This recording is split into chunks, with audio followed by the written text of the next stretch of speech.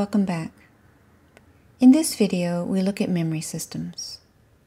Up to this point in our diagrams of the CPU, we have assumed that this small instruction memory holds all of our code, and this small data memory holds all of our data. In other words, that we have all the memory we need and that it's all very fast. How is this illusion of unlimited fast memory supported?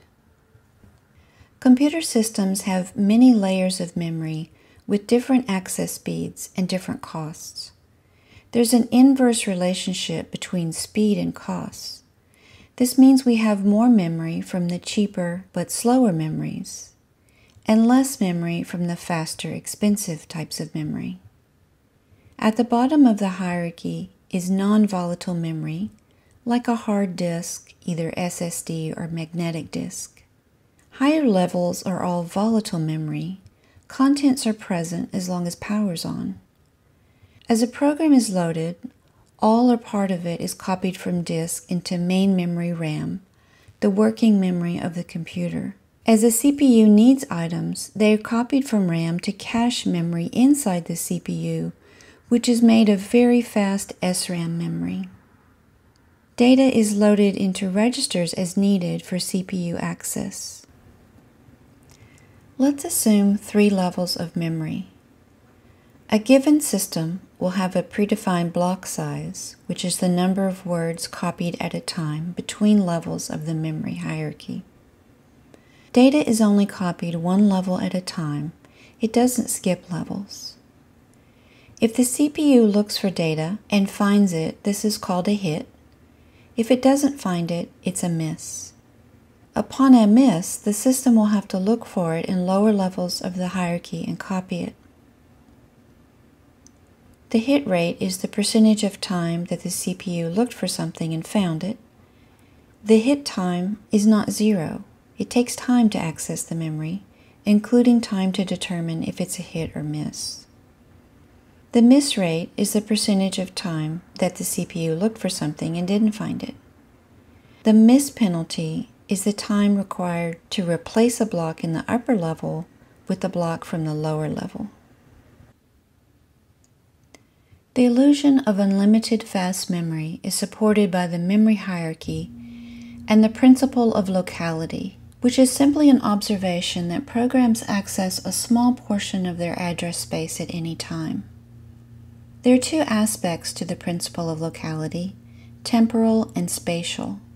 Temporal locality is the observation that items that were accessed recently are likely to be accessed again soon. An example are instructions within a loop or induction variables. An induction variable is a variable that gets increased or decreased by a fixed amount on every iteration. Spatial locality is the observation that items near those recently accessed are likely to be accessed. For example, instructions in sequence or array data. There are 4 major types of memory used today. The first is DRAM for main memory RAM. SRAM is used for cache. Cache memory is inside the CPU. Flash memory is used for solid-state drives, and magnetic disk for large storage drives. This table shows the difference in access time and cost for the 4 different main types of memory storage. Magnetic disk is the slowest, with access times 5 to 20 million nanoseconds, but it's also the cheapest, as low as 5 cents per gigabit. Next is flash memory, in the range of 5 to 50,000 nanoseconds, at up to 10 times the cost. Then DRAM, down to 50 to 70 nanoseconds, $10 to $20 per gigabit. The fastest and most expensive memory is SRAM, as low as 0.5 nanosecond access time, but $5 to $1,000 per gigabit. The good news about all memory technologies is that over the years, they are getting faster and less expensive. SRAM, static random access memory, is used for cache. It's called static because it keeps its contents as long as it has power. SRAM requires about 6 to 8 transistors to store a single bit, which is one reason why it's more expensive. Here we see a diagram to store one bit. Each bit is at an intersection of a word line and a bit line. Let's say a 1 comes in the bit line. When writing to the bit, the transistor will be open to allow the 1 to come in, and the 1 will be stored in these inverter gates in this loop, inverting to 0 and then back to 1 over and over. Each inverter is constructed from 2 transistors. Having an extra transistor and bit line will help speed up the change between 0 and 1 states. Reading the SRAM is achieved by accessing the bit line and reading its value. SRAM used to be on separate chips attached to the motherboard, but now it is inside the CPU. DRAM, Dynamic Random Access Memory, is called dynamic because it loses its contents over time. We can see why by looking at how it's constructed.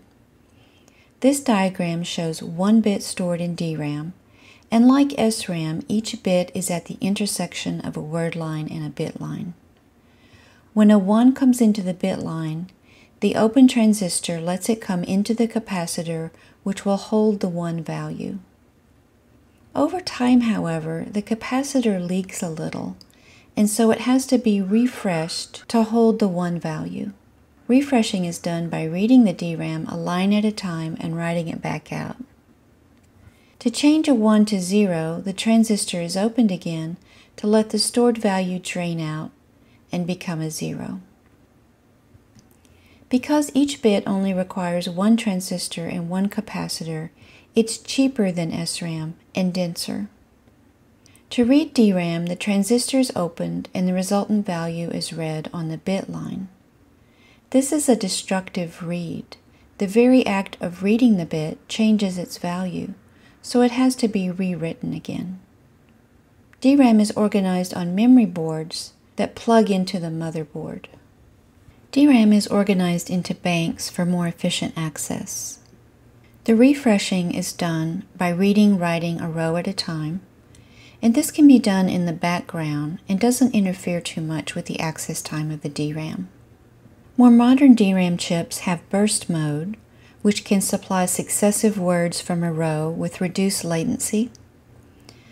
DDR double data rate DRAM can transfer on both the rising and falling clock edges, and QDR quad data rate DRAM can increase again by a factor of 2 by having 2 separate DDR input and output connections. Increasing the number of words read per read increases the bandwidth and makes memory access faster. Also, interleaving many banks can make for faster access, so that data from different banks can be read or written at the same time. Here we see the DIMM dual inline memory module chip that would plug into the motherboard. This table and chart shows the progress made in DRAM manufacturing from 1980 to 2007. Notice that the capacity goes up and the cost goes down. Access times have fallen exponentially during this time frame as well. Next, we look at flash memory, one form of non-volatile memory. Flash is also called EEPROM, electrically erasable programmable read-only memory. It's faster and requires less power than magnetic disk. It's also more expensive. For many years, computer manufacturers didn't put flash drives in computers and laptops because of the problem they had of wearing out after thousands of accesses. Recall the erasable programmable part in the name. Writing involves erasing a cell of memory, and after thousands of writes to a memory cell, it could wear out. However, in modern drives, a disk controller can implement wear leveling to make sure that data is distributed across the disk rather than hitting the same cells over and over. Solid-state drives in personal computers make them lighter, faster to boot up, and quieter. Here we see a magnetic disk, another form of non-volatile memory. These are relatively inexpensive for their high capacity, but they're slower than solid-state drives. The drive has a lot of moving parts. The platters rotate while a read head moves to read or write data. Data is stored in units of words called sectors, and they're not stored sequentially. A file will have a starting sector. At the end of the sector is a pointer to the next sector, which could be on another track or even another cylinder. Because access is mechanical with rotational latency to deal with, access is relatively slow. In this video, we've looked at the 4 most commonly used memory technologies, how they're constructed, and where they fit into the memory hierarchy. We've also talked about the 2 important principles of temporal and spatial locality that make the memory hierarchy work. Data is moved from one level of the memory hierarchy to another by the CPU and operating system working cooperatively. In the next video, we'll focus on cache memory.